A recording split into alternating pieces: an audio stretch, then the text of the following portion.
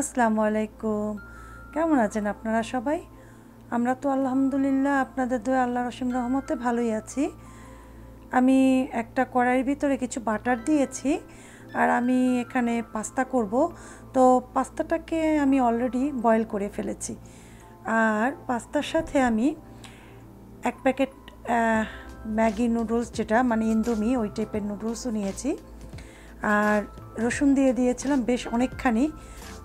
একটু ভেজেই আমি সস দিয়েছি, মানে টমেটো কেচাপ, সাথে দিলাম অয়েস্টার সস, দিলাম ফিশ সস, তারপরে এটা দিচ্ছি soya sauce, dark soya sauce প্যাকেটে ছিল। বাচ্চারা যে নুডলসগুলো খায় সেই প্যাকেটেই থাকে, তো অনেক সময় খাওয়া হয় না, ওই এইভাবে করলে আমি রেখে দিই, তো ওটাই দিয়ে দিলাম। আর গোলমরিচের গুঁড়ো দিয়েছি, একটু বেশি দিয়েছি, ভালো লাগে এটার সাথে গোলমরিচের গুঁড়োটা। একটু চিনি দিলাম আর দেব একটু লেবুর রস দিয়ে। আগে দিয়েছি আমি হটডগটা, মানে চিকেন সসেস, এটা হালাল চিকেন সসেস। আমাদের সৌদি আরবের সব খাবারই হালাল আল্লাহর রহমতে, তো ওটা দিলাম। আর এই যে একটু লেবুর রস চিপড়ে দিলাম। এখন এটাকে একটু নেড়ে চেড়ে আমি দিয়ে দেব এটার ভিতরে এই যে পাস্তা আর নুডলস, এক প্যাকেট নুডলস আর অল্প একটু পাস্তা নিয়েছি। ইফতারের জন্য বানিয়েছি, বাচ্চারা ইফতারের সময় খাবে। বাচ্চারা আসলে কি মানে ফ্রাই ফুড খেতে চায় না, ভাজা পোড়াটা বেশি একটা লাইক করে না, শুধু সামোসাটাই লাইক করে।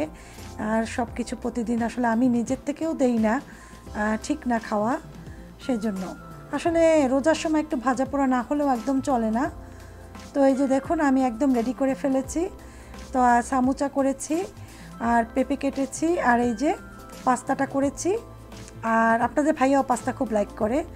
আর এখানে ফ্রেঞ্চ টোস্ট করেছি, এইটা এই একদম স্বাভাবিক, কয়েকটা পেঁয়াজু, 4টা পেঁয়াজু আর বুট, এখানে পানি, খেজুর, শরবতটা এখন আমি নামাবো, ওটা আমি ফ্রিজে রেখেছি। ইসুপ গুল, তোকমা, এই সমস্ত কিছু, লেবুর রস দিয়ে, তরমুজ, একটা তরমুজ আনা হয়েছিল, বাকিটা দিয়ে আবার এই যে করে ফেলেছি। তরমুজ থাকলেই বাচ্চারা খুবই তরমুজের জুস খেতে চায়, সেই জন্য আমি একটু করে দিই। তো সবাই ওয়েট করছে আজানের জন্য, এখনও প্রায় 7-8 মিনিট বাকি আছে। তো আমি নামিয়ে ফেললাম, তো আর 2-3 মিনিট বাকি আছে, এই জন্য আমি শরবতটা ঢেলে নিচ্ছি। অনেক ঠান্ডা আছে, অসুবিধা নেই, আর বাসার ভিতরেও অনেক ঠান্ডা, ওরকম গরম না, যার জন্য ঠান্ডাই থাকবে। আর আমার তো মনে হয় জুসটা খেলেই পেটটা ভরে যায়, আর কিছু খাওয়ার ইচ্ছা থাকে না, যেহেতু আমি 1 গ্লাস খেয়ে নেই বড়। আসলে আমি প্রচুর পানি খাই, পানি টাইপের খাবার খাই। আমার কাছে রোজার থেকে তো খুব ভালো লাগে পানিটাই আমার কাছে, আর এমনিতেও আমি প্রতিদিন অনেক পানি খাই। তো এখন আমরা বসে যাব ইফতারের জন্য। ওরাও আসছে, ওযু করতে গিয়েছে, এখনই চলে আসবে। তো প্রতিদিনই আসলে আমি একটু ইফতার আপনাদেরকে দেখাবো। আর যেহেতু রোজার সিজন, ইফতারটা দেখতে ভালোই লাগে, ইফতারের আইটেমটাই তো আসলে বেশি থাকে। একদম না দেখালে আমি আমার ব্লগে তাহলে কি দেখাবো? শুধু তো রান্না থাকে রাতের, তাও ভোর রাতের, দেখানোর কিছুই থাকে না দিনের বেলা। সেই জন্য আমি সন্ধ্যার থেকেই শুরু করব ব্লগ, মানে বিকেল থেকে রাত পর্যন্ত। তো বিকেল থেকে রাত পর্যন্ত আমি যা করি তাই আমি আপনাদের সাথে শেয়ার করব। আমার ভিডিওগুলো আমি মনে করি আপনাদের ভালো লাগবে, আর আমার চ্যানেলটি ভালো লাগলে অবশ্যই আপনারা সাবস্ক্রাইব করবেন, আর ফ্রেন্ডস অ্যান্ড ফ্যামিলিদের সাথে শেয়ার করবেন, আর কমেন্টস করে জানাবেন আপনার মূল্যবান মতামত, আমাকে কেমন লেগেছে, কোন জিনিসটা ভালো লেগেছে অবশ্যই জানাবেন। খারাপ ভালো মিলিয়েই তো মানুষ, তো সবসময় যে আমার সব ভালো হবে সেটা না, দোষ ত্রুটি থাকে, অবশ্য আপনারা ক্ষমা দৃষ্টিতে সেগুলো দেখবেন। তো ইফতার শুরু, আজান তো দিয়েছে, খেজুর খাচ্ছে সবাই। যদিও আমি ভিডিওটা অনেক টেনে দিয়েছি, মনে হচ্ছে খুব জলদি, আসলে অনেক টেনে দিয়েছি, টানলে এরকমের হয়। তো ইফতার করে আমরা একটু নামাজ পড়বো, মাগরিবে রেস্ট নিব, তারপরে তারাবি পড়তে যাব মসজিদে। তারাবি পড়ে এসে তারপরে একটু চা বা একটু খাবার টুকটাক খেয়ে, আমরা রাতে খাবার খাই না, একদম ভোর রাতে খাই, হাবিজাবি একটু খেয়ে নেই, তারপরে রান্না করব। তো মাগরিবের নামাজ পড়ে চা নিয়ে বসলাম। চা তো একবার একটু খেতেই হয়, মাগরিবের পরপরই খেয়ে ফেলি, এসার পরও একবার খাই। তো এই যে ছোটো মগটা দেখতে পাচ্ছেন, আপনাদের ভাইয়া কিন্তু এই মগটাতেই চা বেশি খায়। আর আরও একটা আছে অন্য কালারের, কারণ সে বড় মগে চা খেতে চায় না, বলে যে অনেক বেশি চা হয়ে যায়, আমাকে একটু কম দাও। তো সেই জন্য তাকে এই মগটাতেই আমি দেই। তো চা নিয়ে যাচ্ছি, চা খাবো, আর সাথে একটু বুট আর খাবো, পেঁয়াজু খাবো। তো আমার আসলে মাগরিবের পর চা ছাড়া একদমই চলে, মানে চা ছাড়া চলে না, যেহেতু নামাজে যাই সেজন্য একটু চা খেয়ে ভালো করে চাঙ্গা হয়ে যাই, নয়তো দেখা যায় নামাজে বসে একটু ঘুমও পায়। তো যাই হোক, ওটা শয়তানে করে।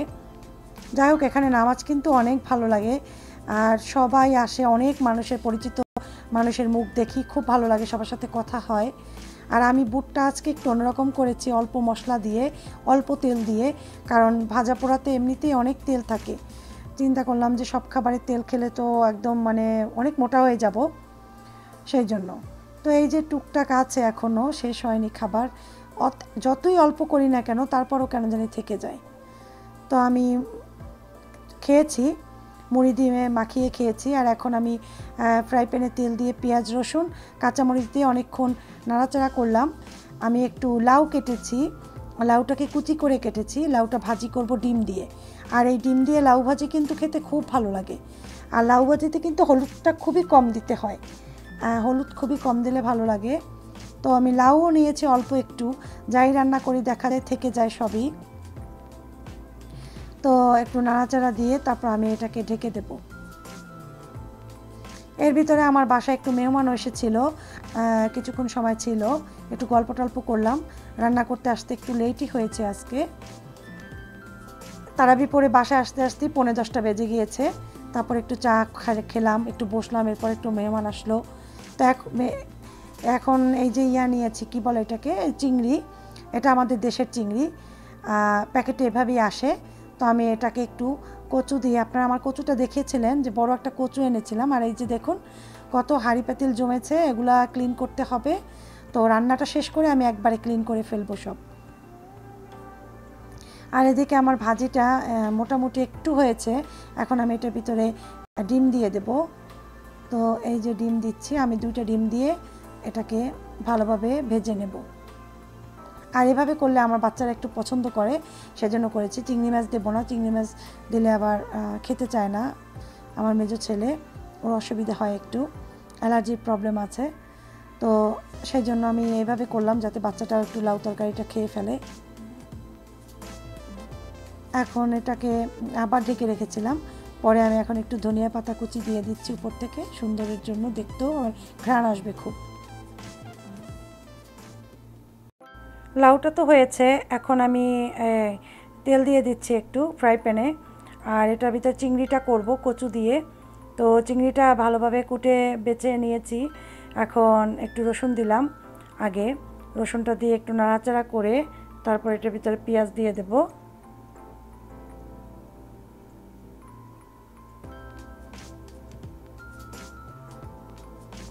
রসুনটা দিলে হয় কি সুন্দর একটা ঘ্রাণ আসে, চিংড়ি মাছের সাথে রসুনের ঘ্রাণটা কিন্তু খুব বেশি ভালো লাগে।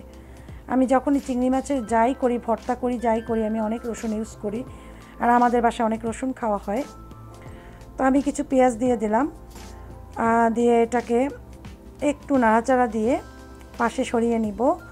পাশে সরিয়ে আমি চিংড়ি মাছগুলো একটু ভেজে নিতে হবে, তো আমি আর আলাদা করে ভাজলাম না, এটার ভিতরেই পাশে দিয়ে দেব।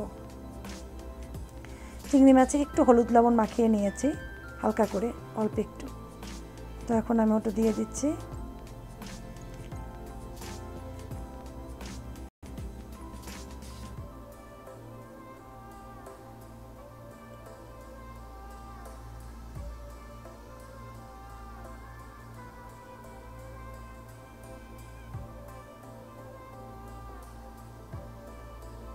তো পেঁয়াজটা একটু নাড়া দিয়ে দিচ্ছি যাতে পুড়ে না যায় নিচ থেকে। আবার চিংড়ি মাছটা উল্টিয়ে দেবো একটু পরে।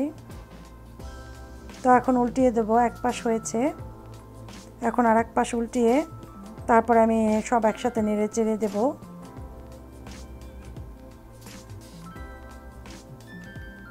চিংড়ি মাছ যদিও বেশি ভাজতে হয় না, তাহলে রাবারের মতো শক্ত হয়ে যায়, সেজন্য চিংড়ি মাছটা কম ভাজতে হয়।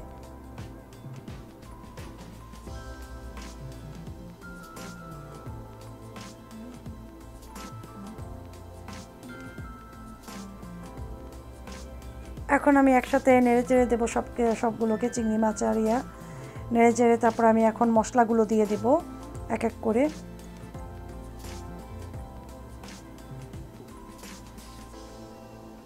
হলুদ দিলাম, তারপরে দিলাম মরিচের গুঁড়ো, খুব বেশি দেইনি কোনোটাই, একটু কম দিয়েছি, কারণ ছোট ছেলেও খাবে। অতিরিক্ত ঝাল দিলে আসলে বাচ্চাটার কষ্ট হয়, বেশি ঝাল দিয়ে আসলে খাওয়া ঠিকও না।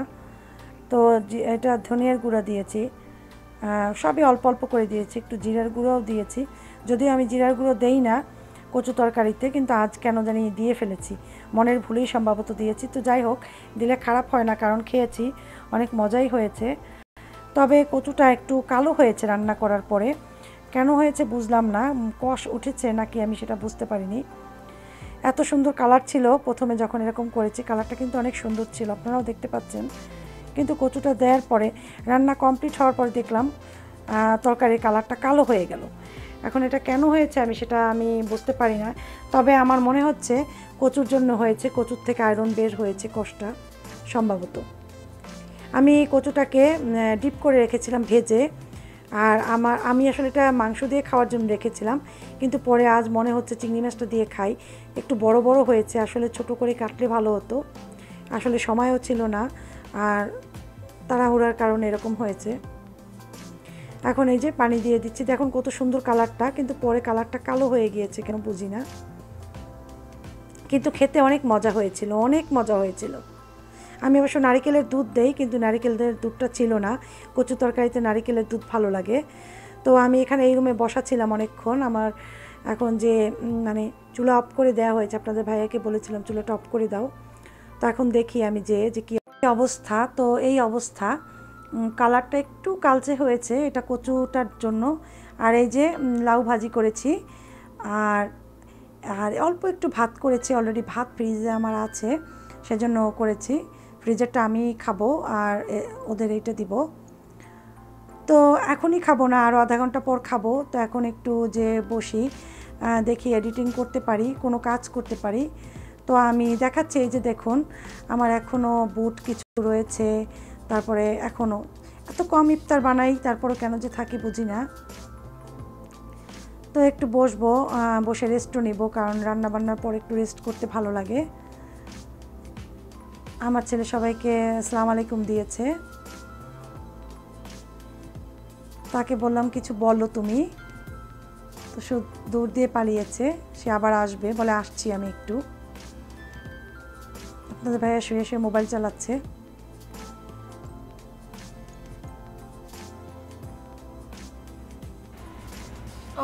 Welcome to this vlog. Can you please subscribe to this channel?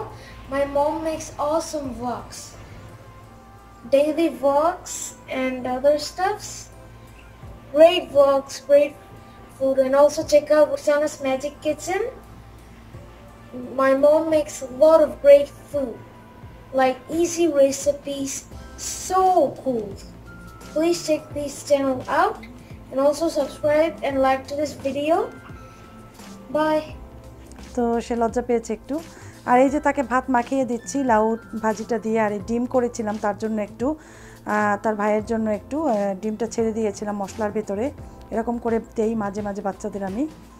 আর এই যে চিংড়ি মাছও একটু দিয়েছি, দেখি খাই কিনা। কচু দিয়েছি, বললাম কচুর তরকারিটা খাও, কচু খেলে চোখের জন্য খুব ভালো, অনেক আয়রন, আর চোখের জন্যও ভালো।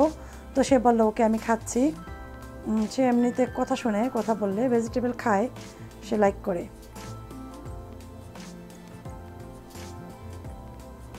তো তার খাওয়া শেষ, তো আমি আর আপনার ভাইয়া খাবার নিয়েছি, দুজনেই অনেক মজা করেই খাবো। আর আপনাদের আজকে একটু দেখালাম, অনেক দিন খাবারটা দেখানো হয় না, অনেকে বলে যে খাবারটা দেখতে নাকি ভালো লাগে।